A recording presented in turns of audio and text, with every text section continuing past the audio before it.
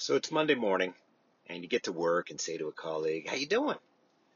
Your coworker grumbles and says, "It's Monday." How do you respond? With a nervous laugh and, "Yeah, I know, I hear you." What have you just done? Given your colleague and yourself permission to have a rotten day. Why? Why do we do this?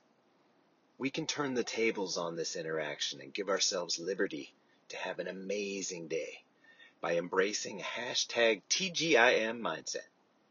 Think of what a Monday represents.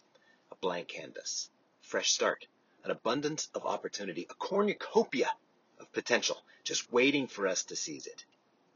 Think of all the things we can do this week. Imagine all the possibilities, the goals we can work toward, the lives we can impact.